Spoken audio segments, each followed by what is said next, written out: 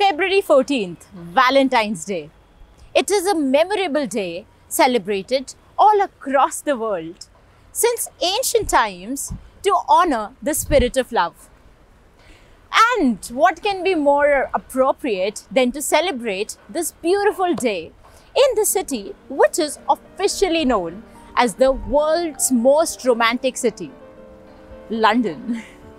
As you all know that back then in 2018, it was on Valentine's Day when I started arpitakarva.com with an intention to rekindle love for literature in every student's heart. And I'm super proud to share that today I'm here celebrating the 5th year anniversary of not just our website but also our YouTube channel.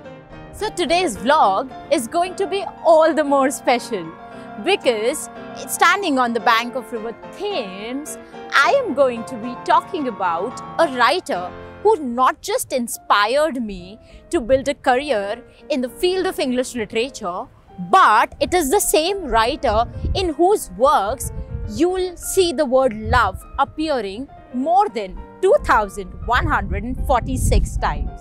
Yes, you got that right. I am talking about the greatest writer of romance and my all-time favorite, Mr. William Shakespeare. And guess what? Right now, I'm in an area which is called Southwark, or popularly known as the Bankside.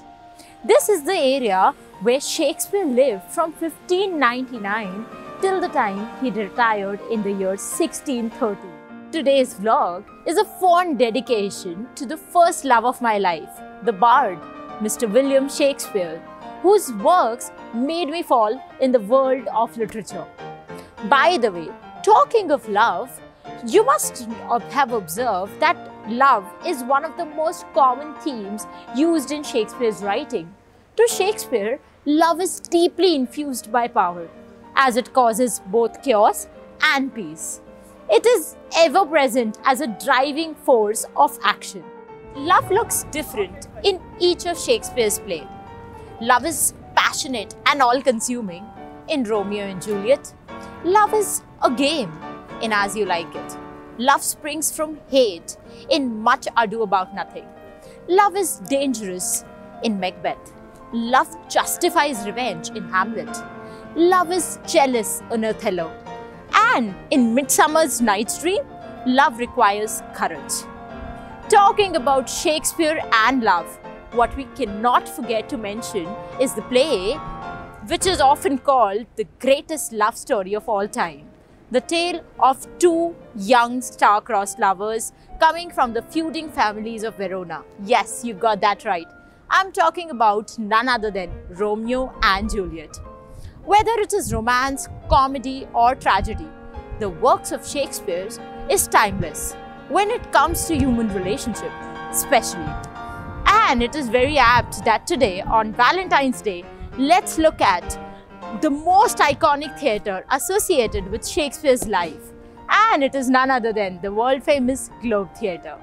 So let's explore the place where Mr. Shakespeare immortalized love through his plays.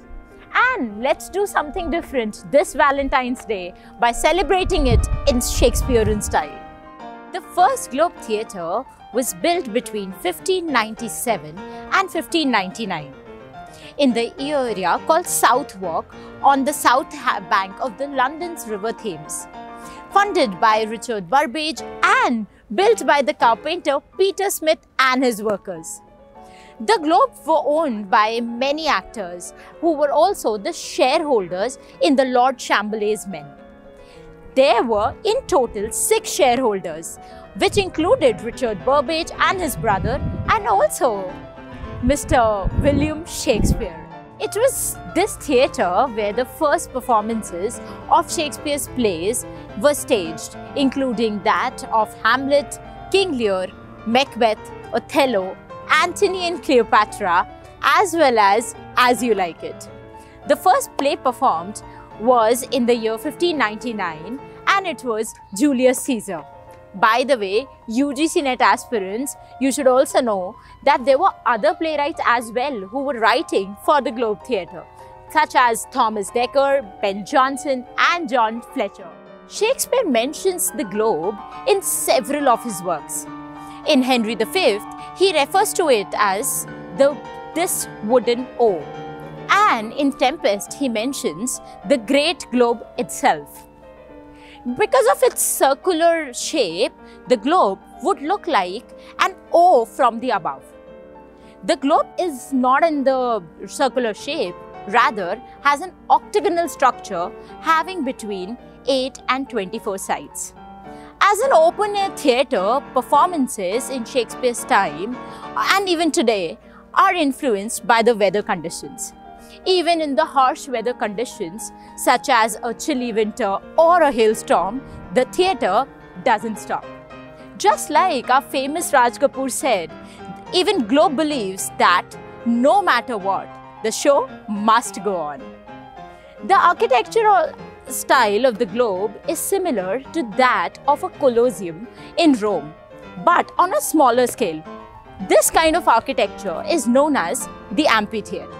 Coming back to the history of Globe Theatre, what people generally don't know is that the original Globe Theatre was burned down in 1613 during the performance of Shakespeare's Henry VIII. And when there was a special effect on stage and that effect got wrong and the thatched roof caught fire, resulting in the burning of the entire theatre. After the fire destroyed the entire Globe Theatre, a second one was quickly rebuilt at the same location in 1614, and this time it had tiled roof to avoid any such emergency situations. The Globe Theatre was shut down in 1642 during the England's Puritan administration and the outbreak of Civil War. The second Globe Theatre was demolished in 1644 as it was no longer in use. एक और important बात, the Globe Theatre was run by the famous acting company Lord Chamberlain's Men, the company that Shakespeare acted with. In the reign of Queen Elizabeth I, they achieved a lot of success, and in 1603, during the reign of James I, they gained the patronage and subsequently became known as King's Men. Talking about the architecture of the globe, it had 3 stories of sitting and was able to hold about 3,000 spectators in a 100-foot diameter. It also has a rectangular stage platform, also known as the apron stage. On this stage, there was a trap door that was used by performers to enter from the area beneath the stage, which represented hell. A similar trapdoor is at the ceiling under the roof, which represents heavens. And a trapdoor in the heavens will enable performers to descend from heavens using ropes or, harness. At the same time, you should also know that at the base of the stage, there's an area called pit.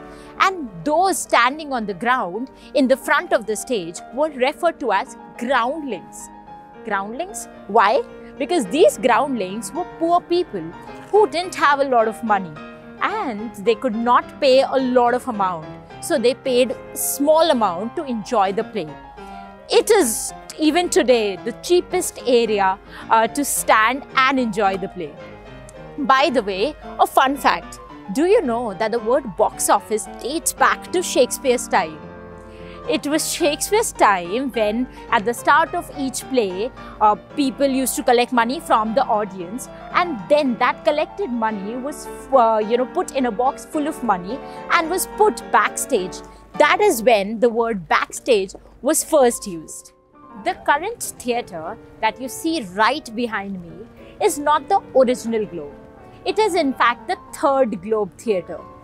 It was founded by an American actor named Sam Wanamaker. He was also an American director, and it was opened in the year 1997.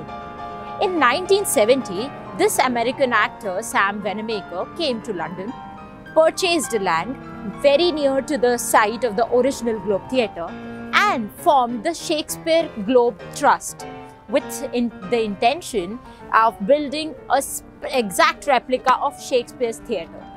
It was officially opened by Queen Elizabeth II on June 12, 1997, with a production of Henry V. One interesting fact, it is said that when the actress who was portraying Queen Elizabeth I entered the stage, Queen Elizabeth II, who was sitting in the balcony, bowed down to her. And this was first time in the history when Queen Elizabeth II bowed down to an actor. The costume of the actress is well preserved in the compound of Globe Theatre, along with a copy of Shakespeare's first folio. By the way, a very interesting fact that most students don't know. The original site of Globe Theatre stands only a few meters away from the current Globe Theatre. And it is marked by a series of illustrations and boards and panels. It is situated at a road called Park Street, which was earlier known as Maiden Lane. The current Globe Theatre was built after much study of the floor plan, illustrations and descriptions of the original theatre, and was built using the traditional construction techniques of the Elizabethan period. Although a fairly recent reconstruction, it still resembles the authentic 16th century building, timber-framed building constructed from the English oak. And it is the first and the only building in London to gain building permission for the traditional thatched roof since the Great Fire that happened in London in the year 1666. The tour of Globe Theatre cannot end without you visiting the Swan Cafe and the Globe Shop that offers an exclusive range of quirky Shakespearean gifts, engrossing books and unique jewelry. And since it's Valentine's Day today, I am going to get myself pampered by buying some goodies for myself. Keeping the Shakespearean tradition alive, from last 20 years, every evening, one Shakespeare's play is performed live at the Globe Theatre. It brings together people from all walks of life, inviting actors and audience to share what we call the banquet of human beings. Right now, they are staging Titus Andronicus, and I'm very excited to watch it tonight. Conceived, built, rebuilt and rebuilt again, the Globe Theatre since ages has been the vessel that is bringing Shakespeare's genius to the world. With that happy note, I would like to take your leave. Please let me know how did you find this video in the comment section below, and also, please like and subscribe to the channel. If you would want me to explore any other literary landmark around the world, please put that in the comment section as well. With that happy note, I would like to take your leave. That's it from my side for this video lecture. I'll meet you very soon in the next video lecture. Till the time we meet next, happy learning, keep loving literature and stay tuned to arpitakarwa.com.